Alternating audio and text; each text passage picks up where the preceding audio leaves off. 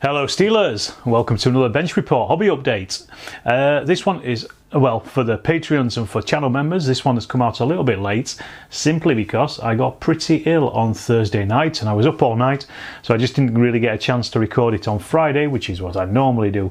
And I kind of wanted to get this hobby report out because there isn't going to be one next week, which I'll talk about later because I'm actually off to France for the weekend. I'll talk about that in a little bit. So I basically wanted to get a hobby report out at least this week, just to keep you informed with what I'm being up to really this week, and some of that has been a bit of painting here and there. I managed to get back to the Warlord Epic stuff, of course.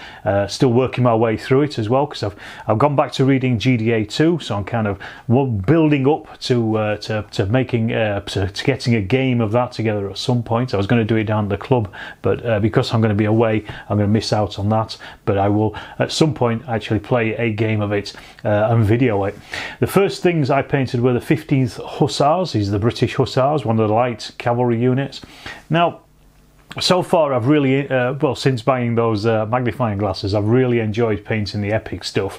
These, for some reason, I just didn't enjoy them at all. And you can probably see that a little bit. These are not some of my best work, I don't think. They're grand at tabletop distance, but I could have probably gone back and done a little bit more detail work on them. But, you know, they are what they are, and I'm chuffed that I've finished them. For some reason, I just didn't really enjoy painting them. I'm not sure what it was with them. Maybe it was a lot of the lace on the pellies and things that they've got on there, but they're done, and that's the most important thing. And I also carried on with more cavalry as well, so I went to the French light cavalry, and these are the 3rd Chasseurs à Cheval, the horse hunters, and these guys are resplendent in their green uniforms. I really like the green of the Chasseurs. I think it's fantastic. It really stands out. It's very different to obviously the blue of the rest of the French infantry, really dashing. But these were really lovely. These were very nice to paint and again very enjoyable. As I say, I'm trying to work my way at the moment through most of the horses at this point. These guys, I painted their horses with contrast paints, the Citadel ones, and with the Chasseurs, what I did was I painted quite a few different colours of horses because they were just getting their mounts from wherever, whereas the British were a little bit more they were already a standing army, so they'd already sorted out their mounts a little bit more than the French had in 1815. And then completely off the subject there, I turned back to one of the Dutch houses that Paul over at Sabotage sent me ages ago. They've been sitting in a box for a long time.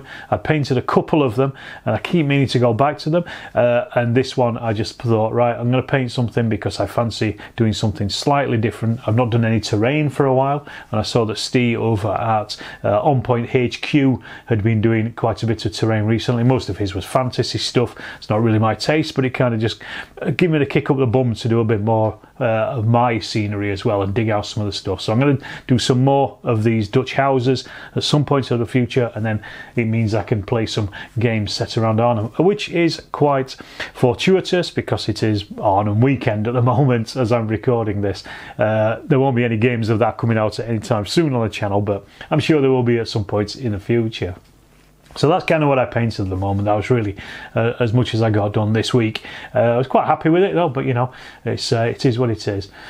The other thing as well, speaking of Sabotage and Paul himself, I spoke to him, actually I saw this pair over at Roller One, had actually asked Paul if to design and make some Chain of Command dice. So these are the command dice, and I've got some here. I've got a better photograph of them, should be coming up on screen.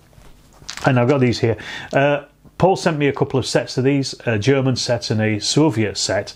The reason he sent me these is really just to show them off as much as anything else, but also because I'd actually asked for him to design these specific dice here, and these are the Leader Wound dice for Chain of Command.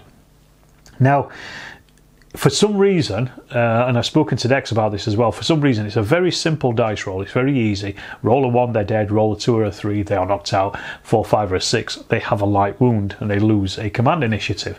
Now it's very simple, but for some reason in the middle of a game I can't always keep it in my head, and I think the reason for that is because Normally when you roll a dice, a 6 is good and a 1 is bad. So for me, it feels like the 1 should really, if you're the one that's attacking the leader and killing the leader, then the 6 should be a kill. So it doesn't feel right. But what I think it is, it's because it's the person whose leader it is who's been shot should be rolling the dice. So for them, you know, a 6 is the best worst result they can get, whereas a 1 is the worst result that they can get, so they get killed. So basically I just asked Paul if he would design these, and he is also selling these. They're not on his website, so you are going to have to email him and ask him for them. The chain of command dice themselves are pretty cool. It tells you exactly what's on, you know, what the dice rolls are, so they're very good for people who are only just getting into the game. Just a real nice aid memoir for people. So go and check those out. Well, go and ask Paul if you can buy a set of these, and he will be very amenable to them. So go and check him out, and for the Arnhem houses as well, because he's selling those in 15mm.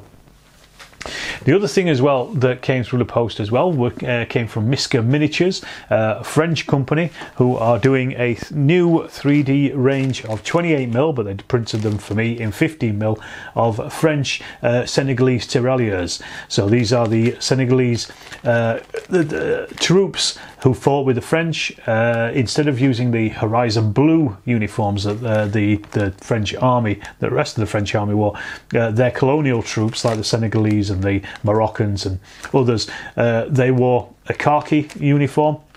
So they sent me a bunch of these. I think this is, I don't know if it's a full platoon or if it's a couple of platoons. I'll have to check out. But I said what I'll do is I'll do a quick review video of these at some point down the week. So I'll hopefully get that out for you at some point. But yes, they very kindly sent these through. So go and check out their Kickstarter. I'll put a link to it down in the description down below. So just go and check that out. I think it's still got about 25 days or so to run. So go and get yourself, if you're interested in some French colonial troops to add some bit of flavour to the First World War tables. So I mentioned it at the start. Next week there won't be a hobby update, simply because I'm going to be in France. I'm going over to Verdun with my mates Mark and David and their new attendee, I think it's Paul I think he's called, and we're heading down to Verdun via the Somme. So we're going to call in to have a look at some of the archaeological sites that David and I used to work on. We haven't been back there for 10 years plus, I think, at this point. So we're going to call into some of the sites on the way down and have a look at those, most likely Vimy Ridge and a few other places here and there. And then we're going to head all the way down to Verdun itself and have a look around the forts. Now, I'm particularly excited about this because I've never been to Verdun before. It's a part of the battlefield that I've never actually explored. I've never been able to get that far down south, and always really wanted to, because I know there's lots of the battlefield remains are still there in many places. The forts are still there, you know, they are visitable. So we're going to be heading down there for that, and I'm absolutely, you know, I'm stoked about it, really looking forward to it. And again, massive thanks to Mark, who will be driving down there. And it's because it is going to be a long drive. It's a long enough drive. I mean, I've got to get down to Milton Keynes to those guys anyway, and then it's going to be quite a haul down across the channel and then back down into France as well. But yeah, I'm really excited about seeing that part of the battlefields of the First World War. As I say, it's a part I've never actually explored in, not even scratched the surface. I've literally never been. So yes, so that's why there won't be an update next week. What I'm going to do is I'm going to take my camera, and similar to the trip we took to Waterloo last year, I will do a field report on it.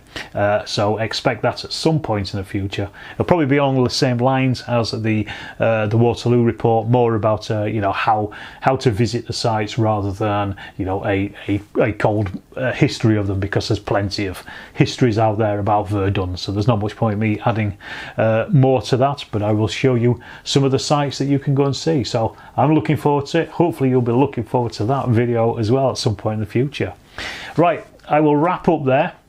I've got nothing else really to tell you this week. It's pretty quiet apart from those bits of painting and little bits in the post. So as always, check out the Warlord affiliate link. That's down there. It gives me a little bit of a kickback anytime you buy anything through Warlord. It helps out the channel, of course. And please subscribe to the channel if you haven't already.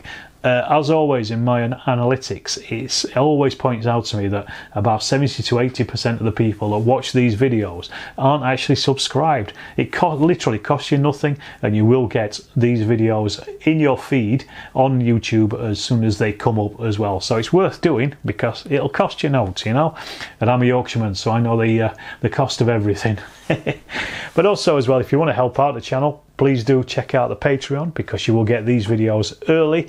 Any videos that I make will come out ad-free early for Patreons, and also same with channel members as well. They get the same deal as well, and it'll cost you less than a coffee a month, and it really does help out the channel. It keeps the lights on here at Steel Towers. Right, I will leave it to that. As I say, this is a bit of a whistle-stop tour through what I've done this week, but I will leave it to that, and I will see you in the next Storm of Steel video.